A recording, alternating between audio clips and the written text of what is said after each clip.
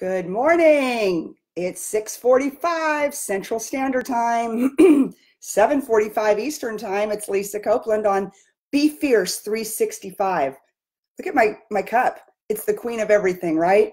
I want to say good morning to those who are joining me. And thank you for coming alongside this journey with me on being fierce every single day. Now, I've got a couple requests before I start the show. Number one, if you find value in this, if you love this show, if you are committed, it's no fun to be fierce by yourself. So share it out to your tribe, to your people, encourage people to do it with you. It's only 15 minutes a day. And you can say the same things that I say to people. If I can do it, you can do it. So share it, like it. Please comment and let me know you were here. I'm trying to get back to all of the comments. I can't do it live because I only got 15 minutes. And I'm really holding myself to that. And if, I get on a roll, I just want to go and go, but then I'm like, I'm coming back tomorrow. So comment, like it, and share it. Those are the three things. And then if you find really great value in what I say, I'm inviting you to join our private mastermind group, which is Big Sellers Mastermind. I've got the link at the top of the post. Jump into the group. Invite friends to jump in the group. We're gaining at about 25 to 30 people a day right now. And little secret to this tribe, I'm going to put together a Big Sellers Mastermind leadership where I'm going to allow others to come in and kind of help me lead the group. And so that's coming. That's kind of 2.0, but it's coming fast. I want to say good morning to those who are on here. Bob, Chris, Max, Rebecca, Aiden, Kyle. God, Kyle, what country are you in right now? Jim, Subaru Steve, my new dear friend, Nigel, Max, Eddie, yay, thank you for joining. Okay, so for you, those of you who are just joining for the first time, I'm working on the book, Outwitting the Devil by Napoleon Hill. This book changed my life. This is the book right here. It changed my life when I started going. This is the fourth time I've read it, and I decided it was perfect. Because a big part about being fierce 365 days a year is its mindset. It's absolute mindset. You choose to be fierce, right? Which is to be fearless, take initiative, engage, be relentless, crush approval addiction, and most importantly, you gotta execute. And you've got to do it 365 days a year, because if you don't, the competition will come in, whether it's the competition in life or the competition in business. Being fierce is a commitment. And so on my birthday 4 days ago, I decided that I'm gonna do this show. I kind of decided a few weeks earlier, and that I'm gonna take this journey again through Napoleon Hill and several of the other books that I've read. I'm kind of a junkie when it comes to that. And take you guys along on the journey, because I've got a lot of big things to do in the next 365 days. And it's going to take everything in me to pull off some of the deals I've got working right now. But I'm okay with that, because I am committed to it. And I wanted to take the committed ones along with me on the journey. Eddie, Rebecca, Chantal from Canada, girlfriend, this is day 3. You've been on there at 4:45 in the morning. All right, so yesterday we talked about in the book, one of the things that Napoleon Hill talks about, there's really two kinds of people in the world. They're the ones that are fierce, and there are ones that are drifters. And so drifters, I think, is what really holds people back. So I'm going to tell you what Napoleon Hill says about drifters. He says, drifters are those who do little with no thinking for themselves. They are drifters. A drifter is one who permits himself to be influenced and controlled by circumstances outside his control. Okay? Once I capture the mind of a child through fear, I weaken the child's ability to reason and to think for himself. And that weakness goes all through his life. Boom. And I said yesterday, how many people do we know that are in therapy at 40 and 50 and 60 years old because of stuff that happened to them in their childhood that they never worked through back then? Okay, Napoleon Hill addresses it. And the magic behind Napoleon Hill and the magic behind this book is that it was in the vault for 75 years. It was considered too controversial to pull out of the vault in 1935. So it wasn't until after his death, the death of his wife, and the death of his sister, that the book was finally released to the Napoleon Hill Foundation, where my dear friend Sharon Lecter edited it and annotated it. And here we go. And it has sent me on a journey. Other thing in the comments, I want to know what your guys' big takeaways are from these shows. What are you learning? What is it you want to know more about? What is your takeaway? Because that fuels me. So today I want to talk about the notes. I was up at 4 this morning. I'm going to give it 5, but I was up at 4. I'm pumped. I've got to be in Las Vegas tomorrow. I'm speaking, so I'm leaving early in the morning, but I'll be on the show. I'm leaving early in the morning. I'm flying out. I'm speaking, and then I'm flying home because I've just got that schedule right now. I'm just insanely busy. But so what I want to talk about today, so now you know what a drifter is. A drifter is someone who just blows with the wind. You know, this is a good idea today. That's a good idea tomorrow. This is what I stand for today. This is, you know, but I'm not really willing to take a stand. Okay. So Hill says, what causes people to drift? The methods. What methods does the devil use? Now the devil, again, Subaru Steve always calls me out, and I love it. It's the proverbial devil. You know, this is not the Christian devil or the non-Christian devil. This is really that thing inside of you. You know, Napoleon Hill is questioning that force. He calls it the devil in the book, but I mean, I believe that he is questioning that evil force that pulls at us, that keeps us from doing all that we know we're supposed to do and all that we know that we can do, okay? And so here's just some example of what methods the devil uses to cause people to drift. Number 1, it starts with your health. He says, I cause people to eat too much food and the wrong sort of food, right? So we think about drifters, and we think about one of the things when it comes to controlling our mind, it's part of it's controlling our bodies, controlling what we put in our mouth, controlling the amount of exercise we get, because this is the only body we've got, y'all.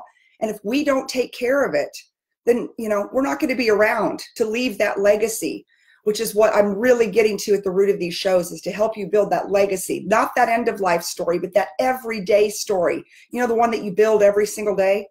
All right, if you're just now tuning in, it's Lisa Copeland, Be Fierce 365. If you find value in this show, I just want to say, if you will share it out to your friends, I don't want you to be fierce by yourself. I need you to comment. We got to trick Facebook into those algorithms.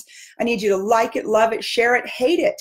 Ask tough questions. My friend Subaru Steve out there, he asks me questions, and I love it, and it makes me better, okay? And I want to welcome those who just joined us. And oh God, y'all, I just got a Mac yesterday, so go me. So I'm still learning all of this. So anyways, so health is one thing that causes us to drift. Marriage. I cause people to drift into marriage without a plan or purpose. I cause them to bicker over things like raising children, friends, and social activities. Wow. How many of us have had those problems in life, right? Especially those of us who got married young.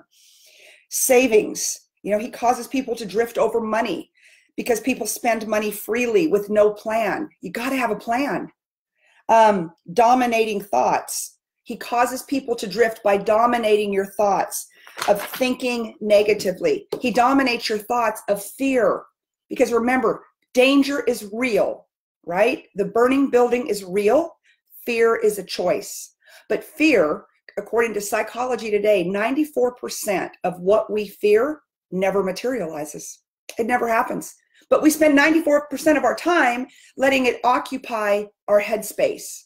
What the heck is wrong with that? Okay, that's all part of outwitting the devil. What is it that we are going to do to take control of our minds and our thoughts, our success, and not drift, right? And that's why I opened up this show. And I'm not sure how long I'll cover outwitting the devil in this show. I might not cover it maybe for another week and move on to something else. But I think this is so important because it's what binds us up.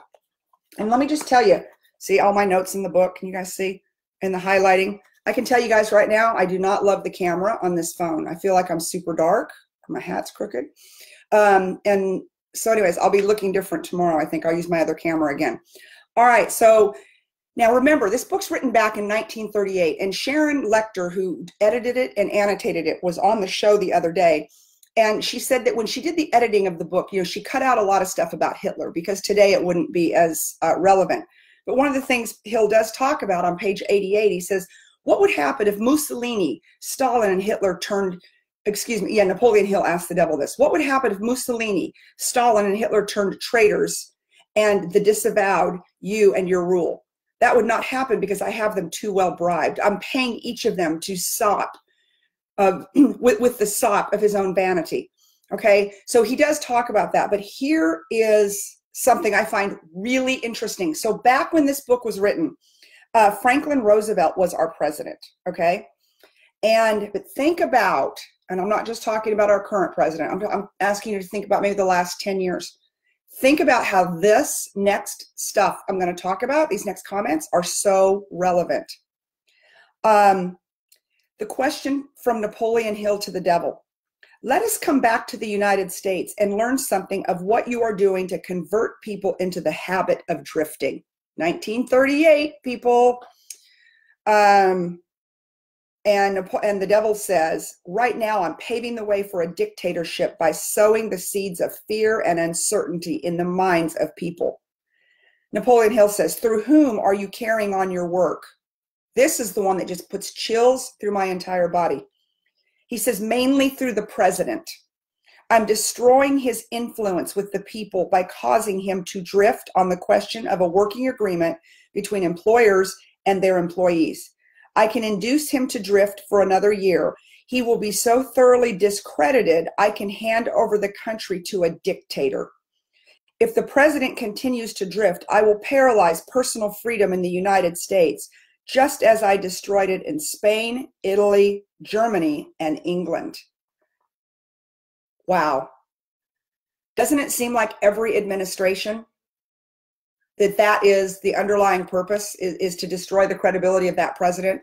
Again, we're not going there, but it just seems to be a common thread. Remember, this is written back in 1935 or 38. And then to kind of wrap this up, and then I want to look at some comments. And this is what I thought was really important. This is what Hill says. He says, drifting is the most common cause of failure in every walk of life. I can control anyone whom I can induce to form the habit of drifting on any subject. The reason for this is twofold. First, the drifter is just so much putty in my hands to be molded into whatever pattern I choose, because drifting destroys the power of individual initiative. Second, the drifter cannot help from my opposition, or cannot get help from my opposition, because the opposition is not attracted to anything so soft and useless. Okay, what did Napoleon Hill know in 1935 or 38 that is so relevant today? You know, for those of you who don't know, good morning, Mr. Benstock. I see you on here, Dave. You know, so for what you guys don't realize, or some of you know Napoleon Hill or you don't, you know his work, right? There's nothing to fear but fear itself. But when he wrote Think and Grow Rich, you know, he took the 500 captains of industry and he interviewed them on the success principles. Henry Ford, Rockefeller, I mean, the great ones. And he said, you know, what is it that makes you successful? And then he compiled it into Think and Grow Rich. But out of Think and Grow Rich, Outwitting the Devil was birthed. Why? Because Hill said, people know what they're supposed to do and they don't do it. And he was kind of fired up about it. But why do people not do what they're supposed to do? It's all right here. It's because they become drifters. Are you a drifter?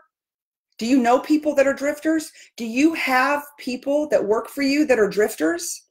That was the whole premise behind my show, is to be fierce 365 days a year. And as leaders, whether we lead our household, we lead our churches or synagogues, we lead our businesses, we lead our social media groups, we can't be drifters. You've got to be steadfast in what you believe.